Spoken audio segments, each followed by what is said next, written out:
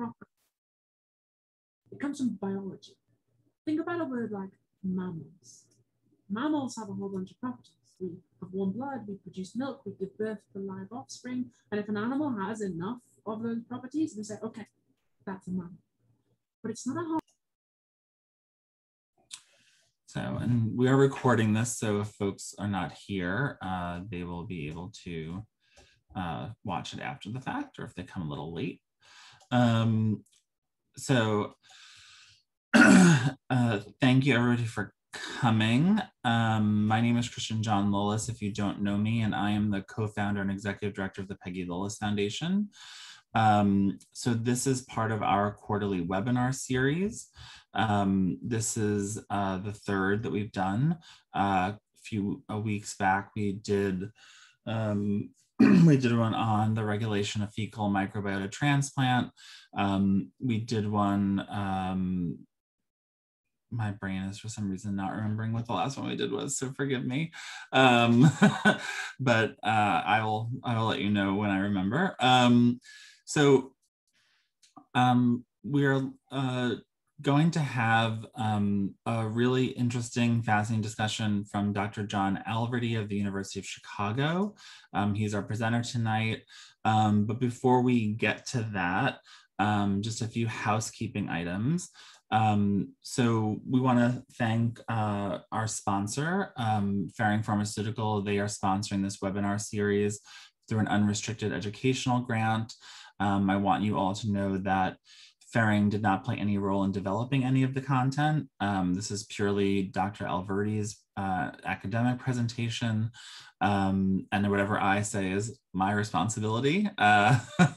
So keep that in mind. And if you're not familiar with us, we started Peggy Lillis Foundation in the summer of 2010 following the death of my mother, Peggy, from a community-acquired C. diff infection. PLF is now probably the leading national patient advocacy organization for C. diff. We pursue our mission by educating the public, empowering advocates, and shaping policy. We've been very interested lately in the PASTOR Act, which was introduced in the House and the Senate, and a few other things. Just so you have a sense, you know, my mother was a kindergarten teacher. She was just 56 years old when she passed away.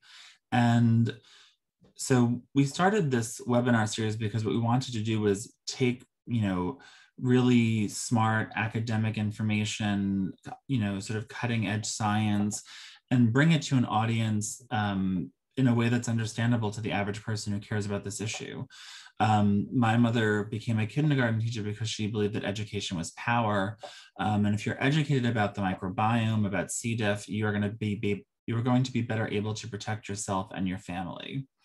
And so to that end, our primary mission is that we're building a movement to combat C. diff infections. And so if you're not involved with us already, we hope you will get involved. And I'll touch base about how you can do that at the end of the presentation. So with all that said, it is my great pleasure to introduce Dr. John Alverdy. Dr. Alverdy is the Sarah and Harold Lincoln Thompson Professor of Surgery, Executive Vice Chair of the Department of Surgery, and Associate Director of the National Institutes of Health-funded Digestive Disease Research Center Core at the University of Chicago. He is also a fellow of the Institute of Molecular Engineering at the University of Chicago. Dr. Alverdy has been continuously R01 funded by the NIH for over 20 years and has trained over 100 undergraduate students, graduate students, medical students, and surgical research fellows in his laboratory. He studies the molecular pathogenesis of infection-related surgical complications such as sepsis, surgical site infections, and anastomotic leak. I asked him how to pronounce that, and I completely forgot immediately.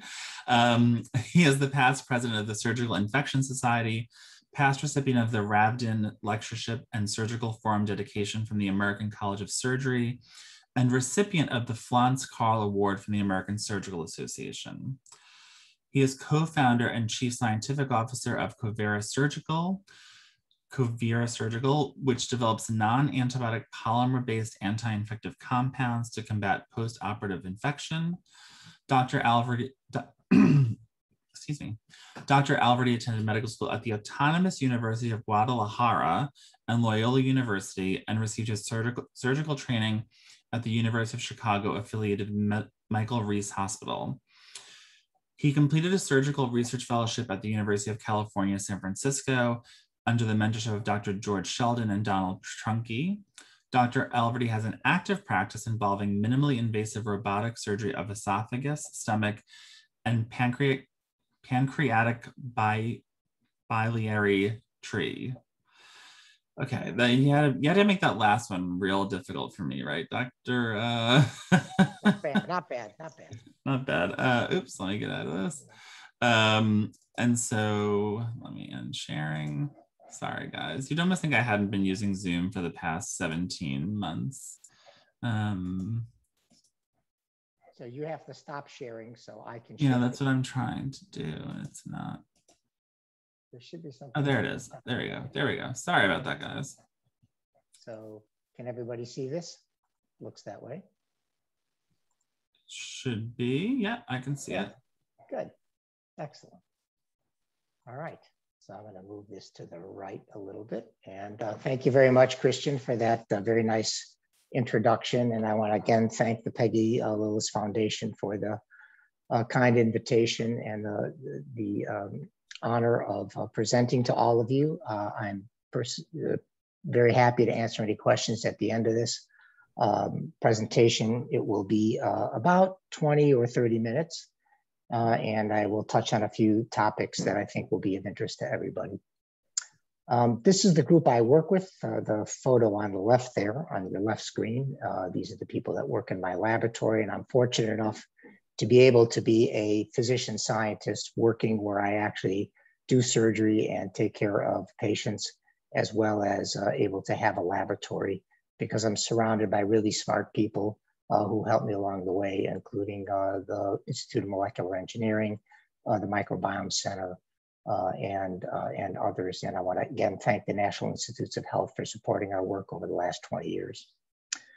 It's important to recognize that, of course, that we're in the middle of a pandemic now, and we've learned a lot, I think, from this pandemic, both personally and nationally. One of it is that despite all of our technology, we know that microbes can still hurt us and even kill us.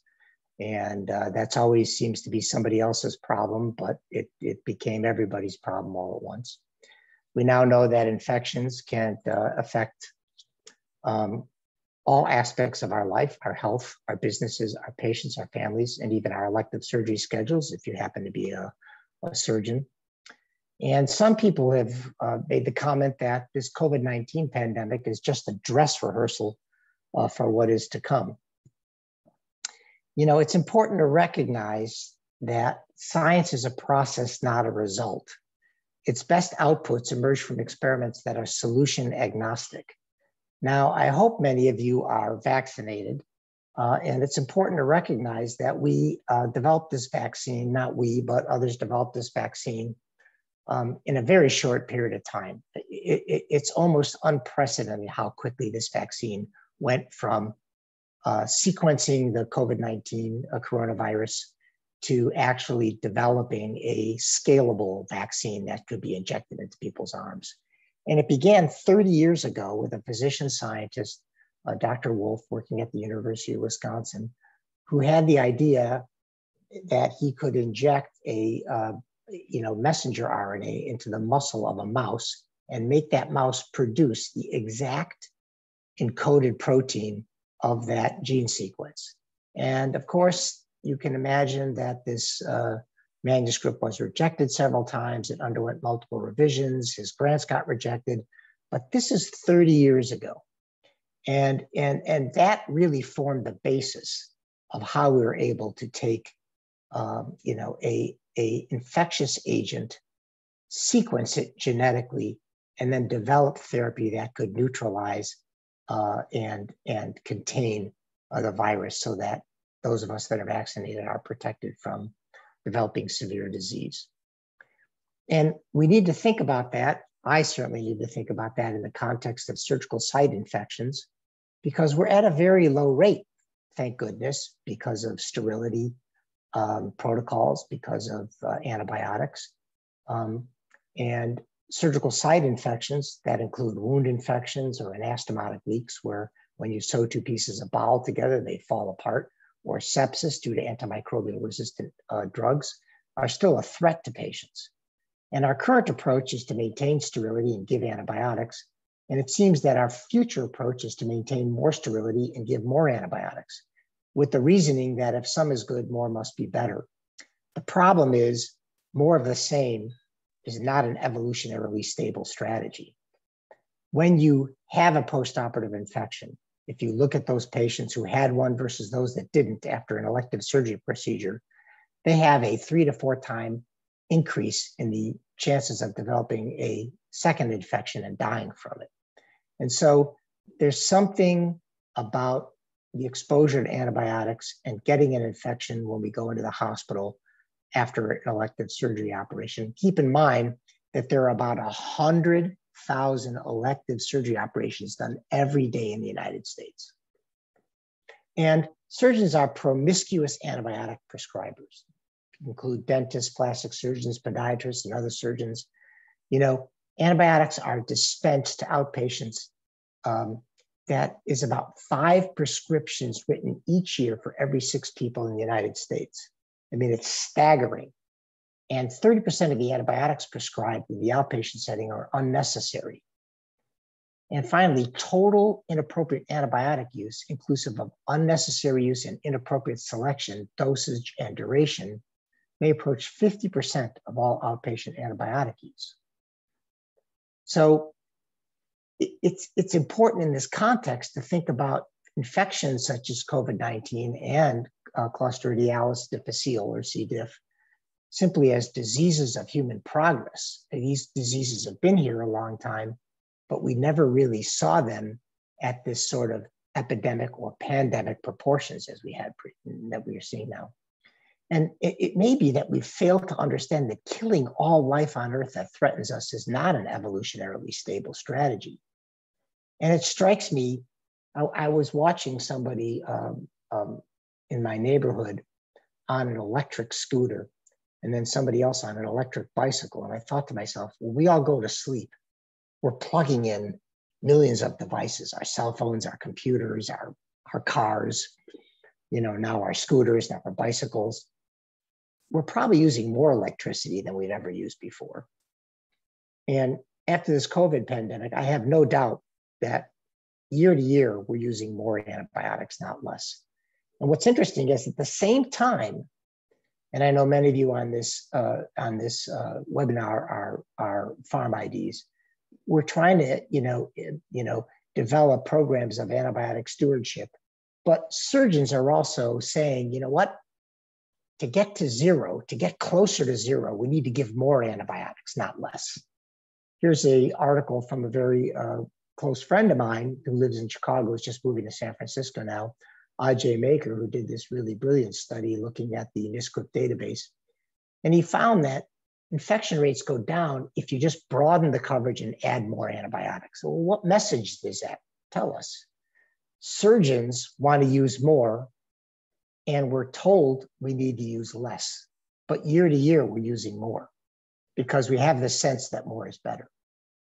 And, you know, we're at a point now where, you know, we just can't stop using antibiotics.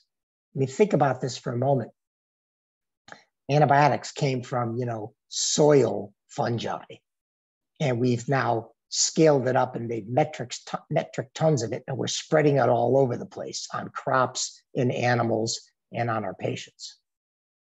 And now half the bugs that cause infections after surgery are antibiotic resistant. And that's a little bit of a scary, fact. There are a number of very impressive physician scientists who are saying that the next pandemic is going to be antibiotic resistant organisms that are causing surgical site infections or surgical infections after surgery. You go in for an elective spine or hip or gallbladder operation, and you end up with a very scary multi-drug resistant bacteria. So, Many of you may think, how do you get a postoperative infection when you think about dirty instruments and, breach and sterile technique, or the hospital is dirty, whatever, but none of those have been proven really to be the causative agents in postoperative infections, because we don't track the vectorial movement of bacteria from the environment to the wound. And it's important to remember that in the best hospitals, in the hands of the best surgeons, patients still develop life-threatening postoperative infections.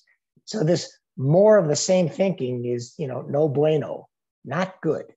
We really need to think about another approach. So it's important to recognize, and I always show this slide, and I really do like this slide. The surgeon, this is a colostomy on the left, and the surgeon sutures contaminated colon mucosa to the skin, then places a prosthesis under the colon and against an open wound. And then we put a bag over this stoma. We create this greenhouse effect with humidity and moisture that fosters bacterial growth. Let me just tell you, as a practicing surgeon, patients almost never get a wound infection when you make a colostomy or an ileostomy. How can you explain that? Well, infections occur when you make a wound and you spill some bacteria there. You cut the colon, and that's why there's E. coli in there. Okay. How come a colostomy doesn't cause an infection 100% of the time? Well, and what this tells us is that bacteria are necessary, but alone not sufficient to cause a wound infection. Obviously, you can't have a wound infection without bacteria, but bacteria alone, because we're suturing the colon right to the wound, bacteria alone are insufficient. Something else is going on. And yet our approach seems to make sense. Here on the left, you can see there's a compound that's chlorhexidine gluconate, and there's a bottle that you screw together, and you just spray it in the wound. Orthopedic surgeons actually take the vancomycin powder now, and instead of reconstituting in saline and injected IV, they actually literally pepper the open wound, the hip, spine, knee, with vancomycin powder. Wound protectors, there was a recent prospective randomized trial on wound protectors after pancreatic duodenectomy, had no effect in reducing surgical site infections. A group of colorectal surgeons go, I've got a new idea. We're going to take gel foam, we're going to soak it in gentamicin and stick it in the wound afterward, increase the infection rate. This crazy apparatus on the right is something people are trying to sell you. They say, listen, over the operative field, put this little hose in there, and it'll suck the particulate matter. And in fact, they're able to show that particulate matter decreases when you use that versus not use that. Had no effect on wound infection rates, but it did decrease the particulate. Again, as if wound infections are proven to occur as a result of some type of intraoperative contamination event. So far, that's unproven. So with C. diff infection, again, we think someone did something wrong for us to be able to understand how that pathogen was able to be transferred to a hospitalized patient. When in fact, genetic studies suggest that you likely brought it in with you, you had an underlying disease diagnosis, you received antibiotics, and other things occurred. Not all the time, but many times. And so it's time that we rethink how pathogens travel from one host to the next. And even when you give oral antibiotics, and I'm going to touch on this later, before colorectal surgery, it increases the rate of Clostridium difficile colitis. Why? Because you're wiping out the normal microbiome. So this concept of, well, you must have bad immune system, or you must have gotten a big dose of this germ, this idea does not actually hold up scientifically. It's too simple. And there are even studies showing that patients' willingness to accept antibiotic side effects to reduce SSIs after colorectal surgery diminishes when they start to understand what those side effects actually are. So we're now at a point at which you know, we're in this trade-off scenario where we have to decide to what extent do we add more antibiotic with the trade-off of actually having more super infections. This is a patient of mine. He was 33 years old. For those of you that can read this CAT scan, his colon is very thickened here, and he has a C. diff colitis. He was 33 years old. He underwent a bone marrow transplant for a blood cancer. And I walked into the room and he was tachycardic. He was had low urine output. He looked very sick. And I took him to the operating room and did a colectomy on him, removed his colon. And as I say, there are only two ways to get to O'Hare Airport, Chicago, too early or too late. And there are only two ways to do a total colectomy in a patient with C. diff colitis, too early or too late. If you do it too early, the infectious disease people say, well, you know, I probably could have saved that colon if you just gave me a few more hours to add some more antibiotics. And if the patient dies, you say, well, why didn't you operate sooner? The problem is you have to remove the whole colon and bring out a stoma. And then you have to close that later, which I did in this gentleman. He was 33 years old. A year later, I closed his colon and he got a big midline hernia. And then he had to have a third procedure. It's not a benign procedure to take out somebody's total colon. And so, you know, we violate often the first commandment of surgery, which is thou shalt not operate on the day of the patient's death. You certainly don't want to operate too late, but you don't want to operate too early. And it makes it very difficult to take care of these patients. We developed an alternative to total colectomy, which was a diverting loop ileostomy with colonic lavage, which has gained a lot of traction worldwide, where instead of removing the colon, we bring out a loop colostomy, put a catheter in there and flush the colon with liters and liters of LR or normal saline with vancomycin, and it has worked very effectively. Now, this is the most important slide I'm going to show you in this talk. And I want to just emphasize that bacteria are necessary, but alone not sufficient to cause infection. First of all, host factors must be released. There must be some level of stress in the host.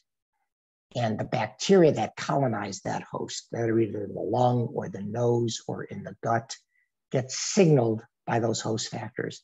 And they feed back on the host such that there is this, what I call interkingdom signal exchange or learning loop. It's a recursive molecular dialogue in which both host and pathogen are communicating. Bacteria are communicating with each other through a system of quorum sensing. And so there's interspecies and intraspecies signal exchange, such that there is a matchless web of dense dynamic interactions that are driven by cues unique to the environmental context. So when you think of virulence of a particular germ or pathogen, it is neither a property of the pathogen nor that of the host, but rather a property of their interaction.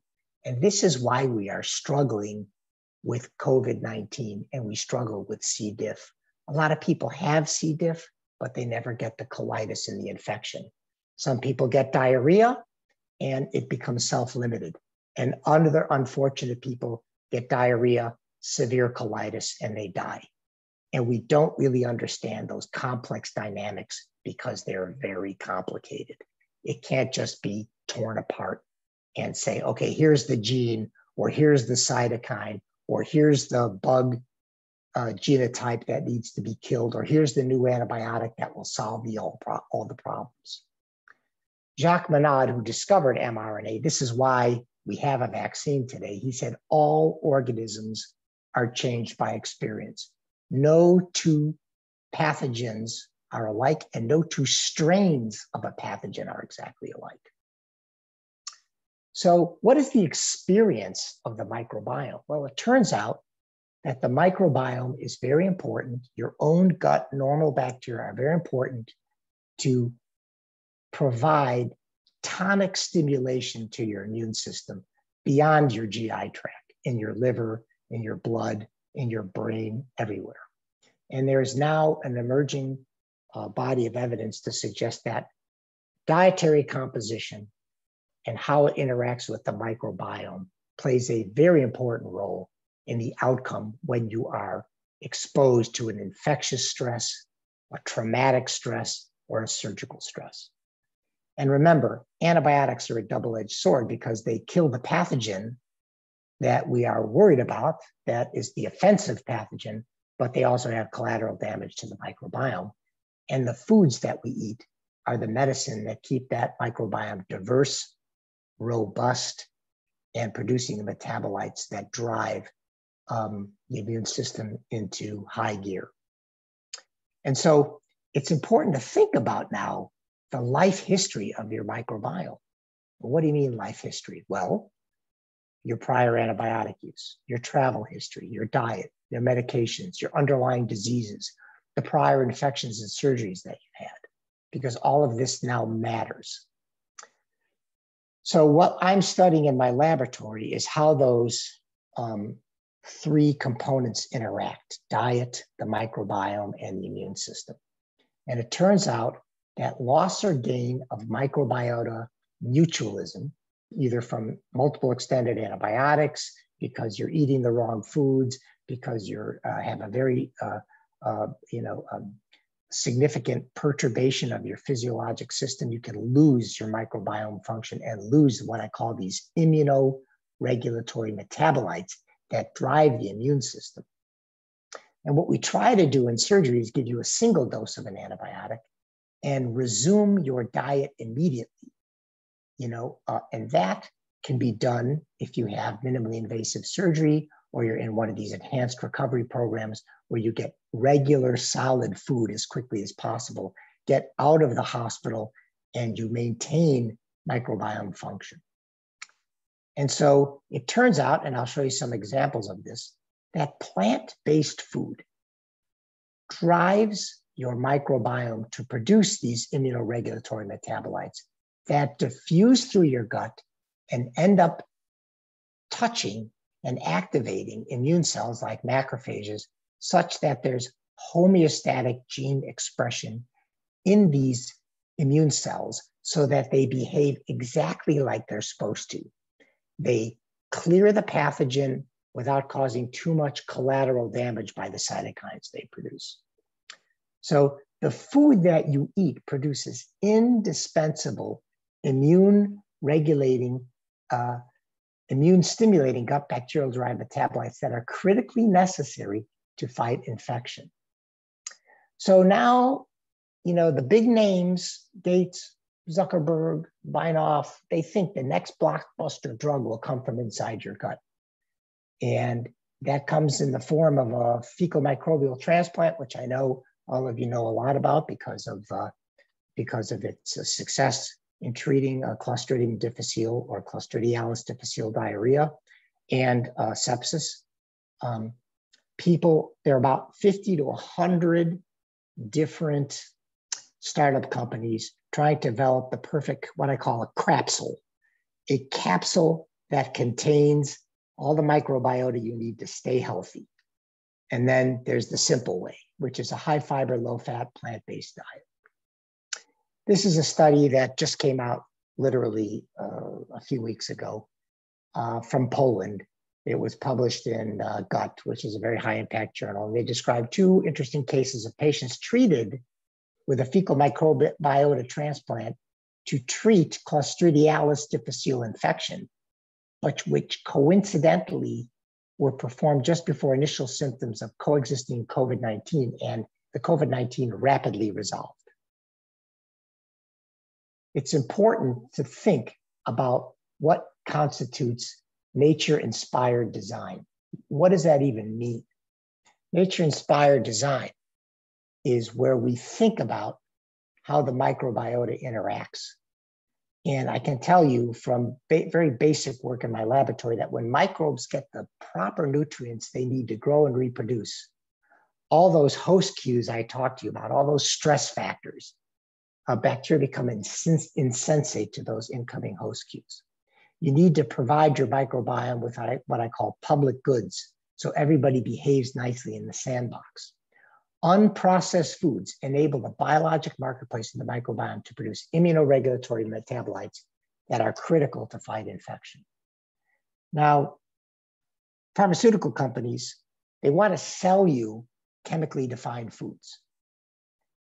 You should know that this is not this. I mean, think about what you see on the right side of the screen. There are, protozoa, fungi, bacteria, nematodes, root nodules that drive the production of these plants that we eat as natural foodstuffs. This cannot be simply recapitulated by these types of foods. It's a matchless web of dense dynamic interactions. And remember, no one ever will be making wine and cheese in a chemistry laboratory. It's really complicated because the grapes have to come from the right, climate and the right dirt. And there's a lot underneath that dirt that makes those grapes exactly right. Billions of years of complexity is built into grapes. Now, this is a great story. And it's a really interesting story that illustrates the power of the microbiome. And this is this nun. There's actually a PBS home movie about the cheese nun.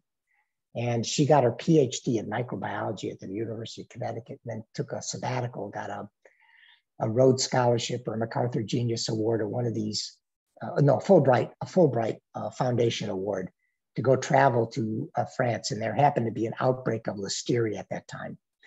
And the public health group in France decided that the nuns that were using unpasteurized milk to make cheese in these funny wooden bowls, that had a lot of cracks in them that you clearly couldn't sterilize. The Board of Health said to these nuns, you need to make your cheese in this monastery using stainless steel bowls, and you have to use pasteurized milk. Well, they started growing so much E. coli in their cheese that their cheese was no longer useful. They had been making this cheese for decades. It turned out that it was the germs inside the cracks of these wooden bowls that was making the pasteurized milk unhospitable to anything that came in there, sort of public goods, if you will, home field advantage, if you will. They could not grow anything bad in the unpasteurized milk, wooden bowl producing cheese. But when they pasteurized the milk and put it in stainless steel bowls, everything grew in it. This sort of history of how our microbiome has evolved to protect us can't just be usurped by a chemistry lab that says, drink this before surgery and you'll be better. So here's an interesting study we did in our laboratory. We took mice, and remember these are inbred mice, and we fed them a Western diet for 6 weeks. And that's a long time because mice only live a year. And then we gave them antibiotics, made them NPO after midnight, and then did an operation, sort of a physiologic stress. And what we did is then examine their microbiomes through the course of all of this. And we saw right away that this prep, if you ate rat chow or mouse chow, this didn't happen. But if you ate that Western diet, your microbiome did not do well. The Western diet depleted the health-promoting anaerobes and key relevant metabolites in the gut. The Western diet enriches the anastomotic site, that wound that we created, with flesh-eating collagenolytic enterococcus that caused leaks and multi-drug resistant bacteria. It increased the incidence up to 75% in severity of anastomotic leak in these mice. And the leaks were bad. Leaks that we saw in the control group, maybe 1 to 5% of the time, we're now seeing it more than 50% of the time. And it was directly related to the diet and the diet's effect on the microbiome. Well, I showed these data to this man, Professor Harry Flint, who came to the University of Chicago from Scotland. And he said, I bet you can reverse that in 2 days. I'm like, 2 days? It took 6 weeks for these animals to jazz up their microbiome. He goes, 2 weeks. And Harry Flint is the world's expert on nutrition and the gut microbiome. And indeed, he was correct. We did the study and we published it in the British Journal of Surgery. And here's how it went. We fed these animals Western diet for 6 weeks. And then before we operated on them, only 2 days before, we began their normal diet of chow. Remember, it's plant-based, no meat, low fat, low sugar. The high fat diet has very little fiber and high fat and sugar in it. And the animals, they get fat when they're on the Western diet and they like it. They actually eat it and they're fine. They look fine. But they have hyperglycemia, they have fatty liver infiltration, visceral fat. And you know, when you look at this, you're like, you're not reversing that in 2 days. That took 6 weeks to get there. This 2 days is not going to do anything. It's not going to happen. When in fact, it made a huge difference in the anastomotic leak rate. And we were able to define when the microbiome was ready for surgery by feeding them and then checking the microbiome and doing some very complicated, both metabolomics and sequencing of the bacteria. And in fact, we can even eliminate infection-related mortality from major surgery in mice with just short-term, less than a week of dietary rehab. So when we start to think about the future of elective surgery, we need, as surgeons, to pay more attention to what goes on in a patient's life beforehand.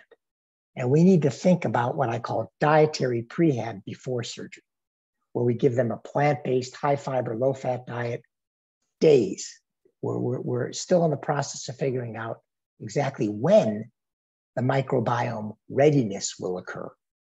And then we need to limit and we need to personalize antibiotics based on a history of these patients, how many surgeries they've had before, where they've traveled, what antibiotics they've taken previously, et cetera. And we've developed several compounds that are eco-neutral, non-antibiotic strategies, not to kill bacteria, but to contain them and neutralize them. Remember that when COVID pandemic hit, all the cytokinologists and immunologists came out. They said, oh, we got to block IL-6, and oh, we can try this drug, and how about some Humira? It's the immune system that's killing the patient.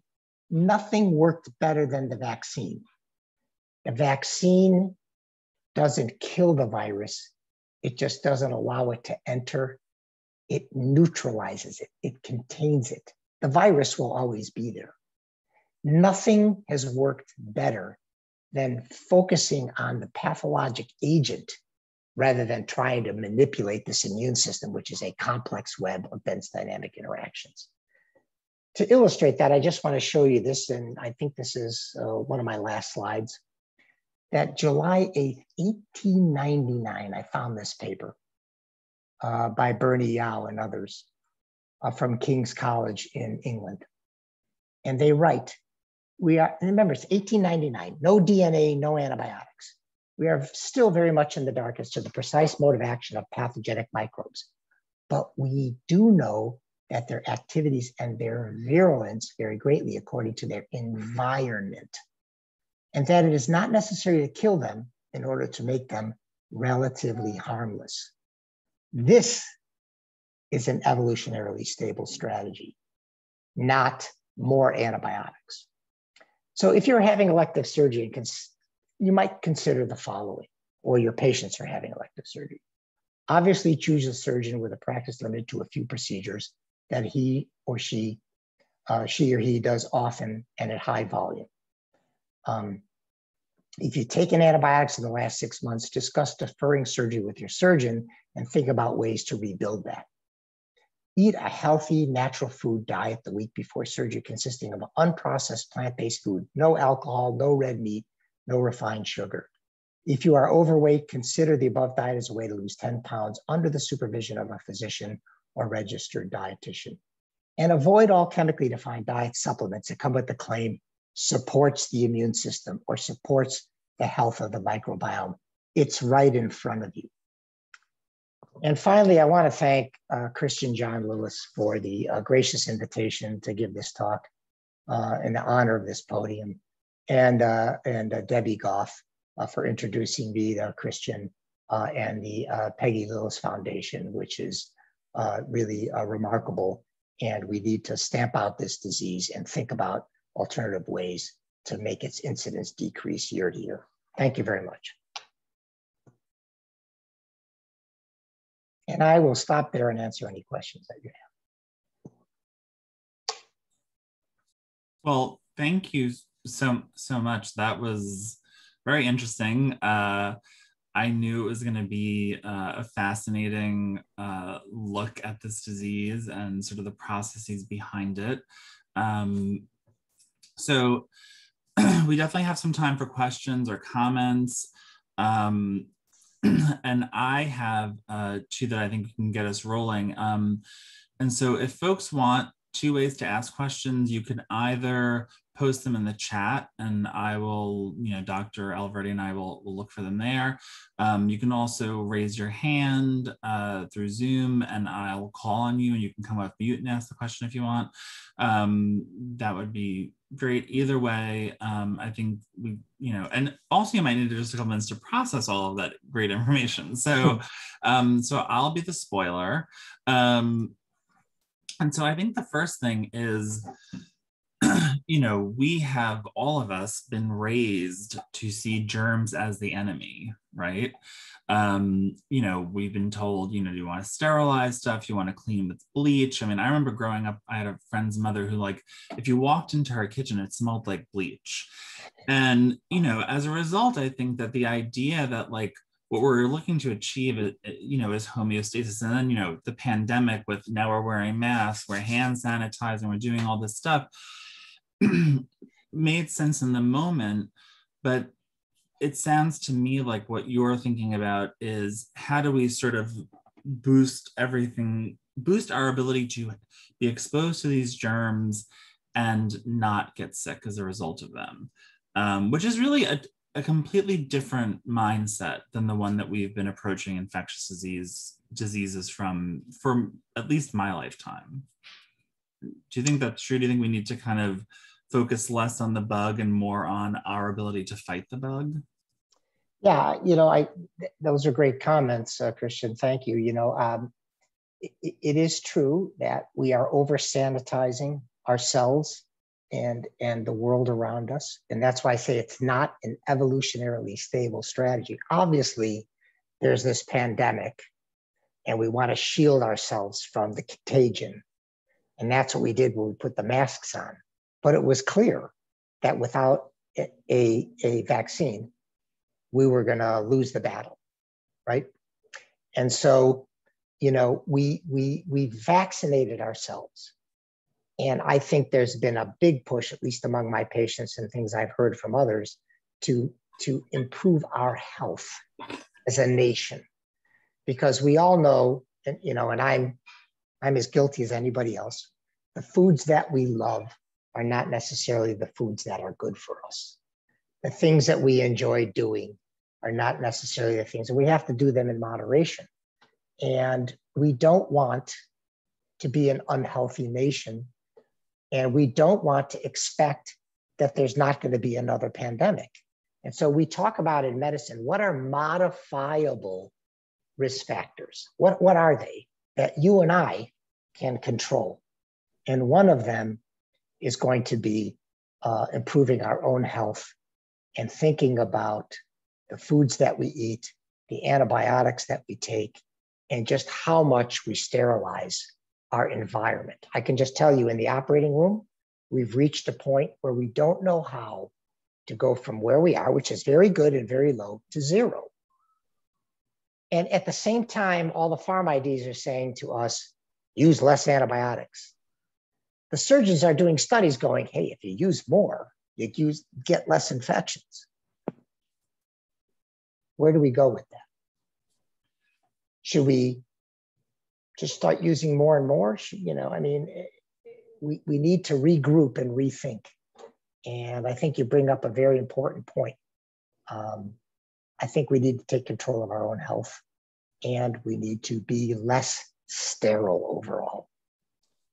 Yeah, so we have two good questions in the chat, which I'm going to go to in 1 second, but I just want to give an example from my own personal life just recently. So I have a 3-year-old nephew, which if you follow the Peggy Lillis Foundation, you'll hear about him because he's my mother's only grandchild.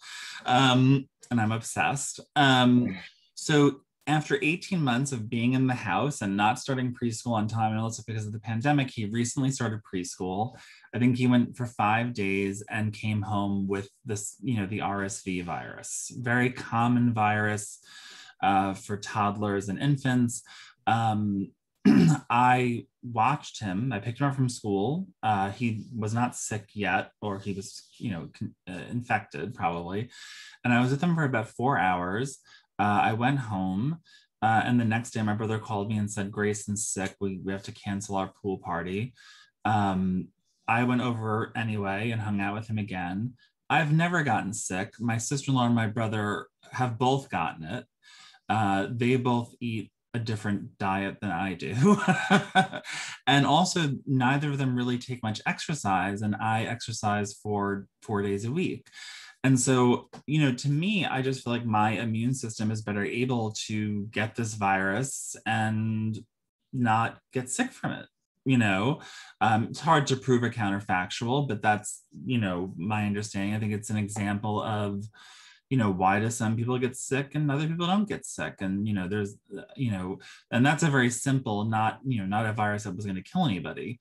So Erica asks, wondering what is the pathogenesis of post-infectious IBS? Is it related to a dysbiosis, and can it be treated through the microbiome? And that's a good question. I don't know the answer to. I'm not an expert on inflammatory bowel disease, but we have to be careful with this nomenclature of you have dysbiosis, things aren't right, or you're in imbalance. We're trying to understand what that means, because from time to time, a friend of mine went and he's a microbiome scientist, and he went to Thailand, and he took a sample of his microbiome before he got on the plane, when he was sleep deprived, when he got to Thailand, when he got diarrhea in Thailand, when he came back. And, it's going all over the place, And so I think it's very important to understand that some of us have a level of resilience, which is you can get perturbed, but you go down. Resistance is you push everything out of the way. Resilience is things go down, but they come right back up. Resistance is they never go down. You're just like a rock. And we need to understand what constitutes the tipping point for resistance and resilience of our microbiome before we can make these big judgments. But there's no doubt that there is a post-infectious neuropathy that occurs, like polio. You get the polio virus, you can't move your legs, the virus completely leaves your body, your nerves don't work. Why? Something happens with IBS where you get a germ, maybe a virus inside your bacteria. Your gut gets messed up. The doctors can't find anything. And your nerves endings in your entire GI tract are all messed up. You have pain, you have constipation and diarrhea. You're in chronic pain, you're addicted to opioids, and you're like, what's wrong with me? And they go, well, you have dysbiosis. Well, what the hell does that mean? And so we're looking for that single agent to be able to stamp out. And it's not that simple, which is why simply the term also, somebody asked a question about probiotics. It's too much of a general term. What probiotics? For which patients? Under what circumstances? What type of imbalance? There's going to be a very personalized recipe. And I don't know why.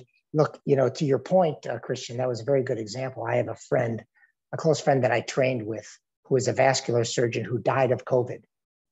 And this guy and I would go to Chinatown in Chicago when we were residents, and he would eat pig's feet, and he had a little bit of a gut on him. His wife was thin, and she's a nurse, a PhD nurse, and a leader in American nursing. They lived together. He died of the virus. She never got it. How do we explain that? mean, they're living together. They're in the same bed. They're using the same shower. You know, there's intimacy. How can she not get it?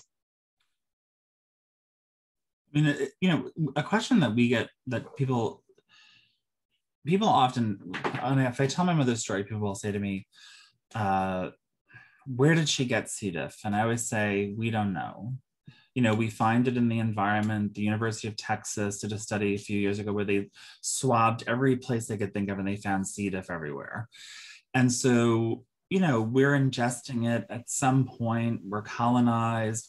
And really what I've said to people is like, you know, the thing that is within our control is whether or not we take, not, you know, whether or not we take antibiotics at all, but certainly whether or not we take unnecessary antibiotics. And we know that 50% of outpatient unnecessary. I just had a friend went to City MD, had what I think is the same virus that my nephew had, and he was given penicillin. Penicillin's not going to help you if you have a virus, you know, but people expect to get something when they leave. So Teresa, did you raise your hand for a question? You can come off mute and ask it if you'd like. I thank you, and I appreciate the time here. I just wanted, I am a C. diff and post-infectious IBS-D survivor. I was actually misdiagnosed and given antibiotics, and that's what gave me the C. diff.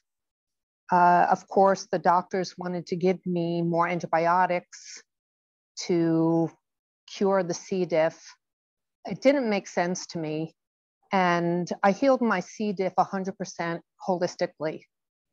I used nature. I used raw garlic. I used monolaurin. I used essential oils in the form of oregano because of its high level of carvacrol, which gets to the spore of C. diff.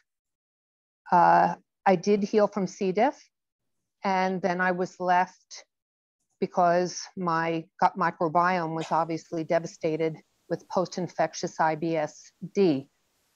The diet that I consumed to heal from C. diff, which was a lot of fermented foods, like I said, the raw garlic and some essential oils.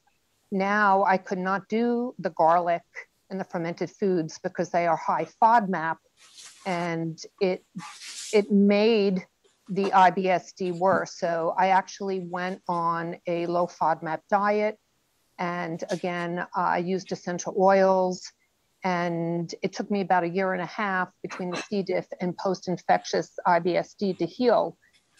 Since then, I started my own group to help people to heal holistically from C. diff. So I guess, doctor, my question to you is,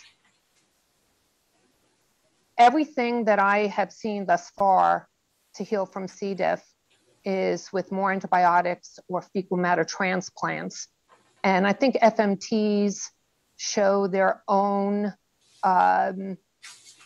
liability in that not only are you getting perhaps the healthy bacteria from someone else's gut microbiome, but you're also getting, in part, their immune system.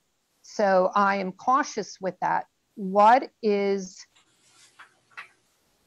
mainstream medicine? What are doctors, how are doctors looking at holistic ways to help patients heal from C. diff? Because it's a great opportunity to bring the body back into balance. That is my experience.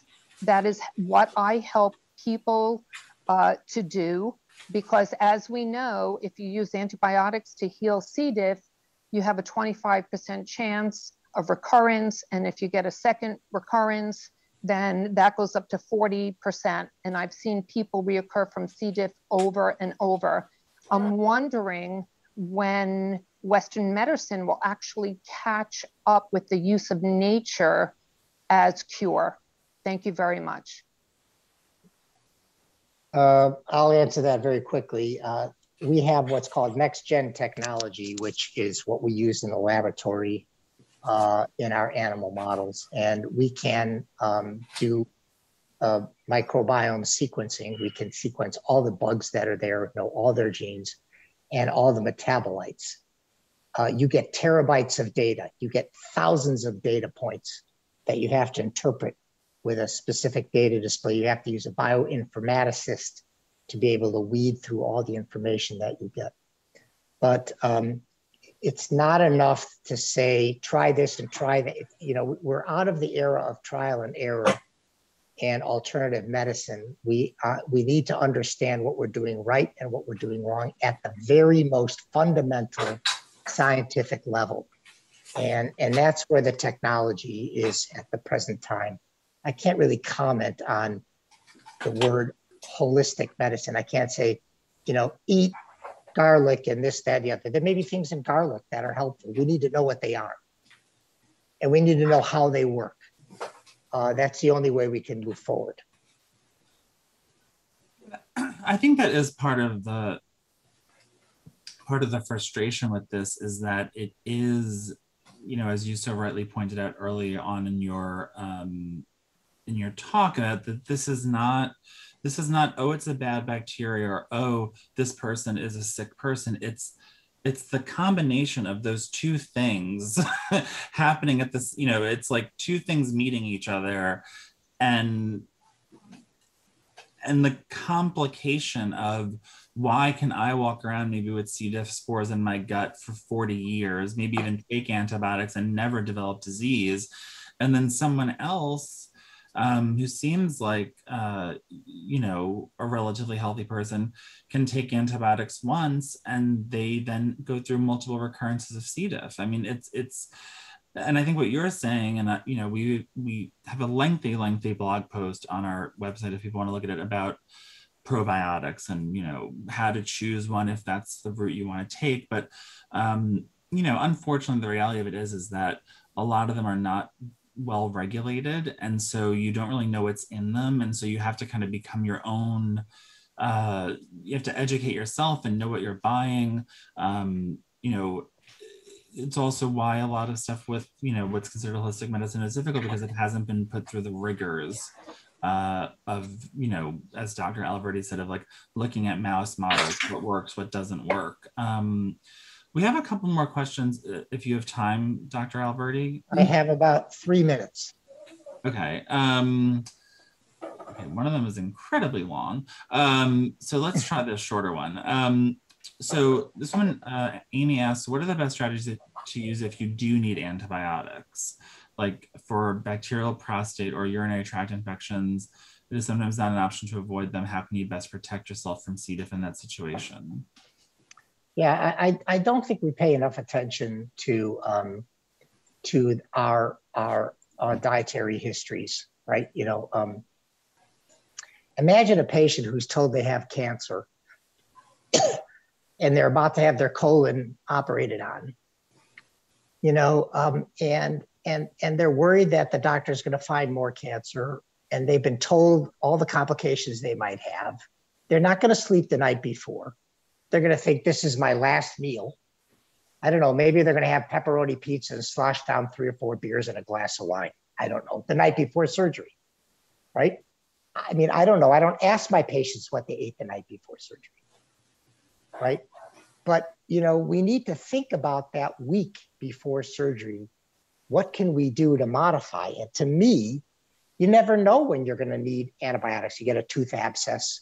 So it goes to what you and I, Christian, have talked about before this webinar, was about how it's important to think about how you can modify your health, anticipating that you live in a world, in a sea of microbes that one day might infect you. Stay lean as you can, eat as well as you can, with few exceptions. Nobody's telling you not to have a glass of wine at your brother or sister or your own wedding, but you know, you can't have 2-3 glasses of wine every night. And recognizing everybody's got Uncle Jimmy, you know, drank and smoked his whole life and got shot in the head by a jealous husband, you know, when he was 90. Okay. You know, everybody's got Uncle Jimmy, but we can't all be Uncle Jimmys. And we don't understand, you know, what Uncle Jimmy's birth sequence was. You know, imagine if you were raised on a farm, got up at 4:30 every day, stood in poop, were breastfed till you were 2 years old, never took an antibiotic. And that I'm speaking of the Amish people. The Amish people have no allergies, no diabetes, and they kind of eat a high-fat diet. And they're lean because they're up working early. And so we need to think about those populations whose microbiome from the day they're born programs their immune system and remains robust and resilient. And we need to think about how to do that for ourselves, recognizing that one day, John Alverdy, me, I'm going to walk in and the dentist is going to say, you need a root canal. And I'm going to put you on clindamycin for 2 weeks. And I'm going to be like, what? But that could happen tomorrow. Yeah, and contrary to the Amish, in the U.S., Dr. Marty Blazer, who you may be familiar with, published an article. I mean, it's going to be close to 10 years ago, in Nature, saying that people born after 1980, by the time they reached the age of 18, they'd had 20 courses of broad spectrum antibiotics. So this is a very different population. Well, with that, we will let you go. You've been so generous with your time and your knowledge. If folks want to hang on for 1 second, I'll just tell you a little bit more about what we have coming up. So I'm going to steal the spotlight from. All right, thank you. Thank you all for listening. Thank you so much, Dr. Alverdy. Bye-bye. And just let you guys know that we are, oops, it's this last slide. So we released a C. diff care guide this spring, and we're now working on a cookbook with a dietitian who specializes in this stuff. And the goal is to help people recover and prevent recurrent C. diff. We have our next webinar in September. We're still working on the exact date, but that will be focused on sepsis and C. diff cases. There's been a lot of research about this, some of which touches on what Dr. Alverdy was saying in terms of like the baseline health of somebody when they get C. diff and what that means in terms of their ability to prevent going into septic shock. And then we will be announcing our 2021 gala date in the coming weeks. In light of COVID, we're likely going to have a hybrid event this year. So meaning we'll have something in person, but there'll also be a way to participate virtually if you're not comfortable coming out in person or if you don't live in New York City. Lastly, if you're on social media, we definitely encourage you to follow us. We share lots of information. We share lots of patient stories and tips.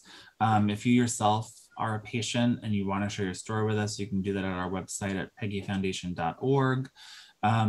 And lastly, if any of you are a doctor out there who treats C. diff, you can also join our physician directory, which we have on our website to help people find us. So I'm just going to check the comments, but I think we're more or less at our close here.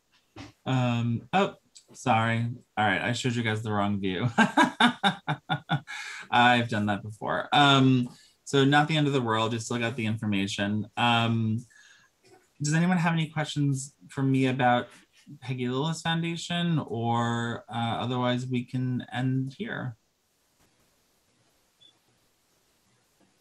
All right, well, thank you guys so much for coming. It was our pleasure to host. I think it was a great webinar. And I think, we got to do more research. We got to fund the agencies that do the research, the basic research like NIH. It helps so much of Dr. Alverdy's research. So definitely, stay in touch with us, and there'll be plenty of ways for us to collaborate with you in the future. And I wish you all very good health and an enjoyable summer, and check out our next webinar in September. Have a great night, everybody.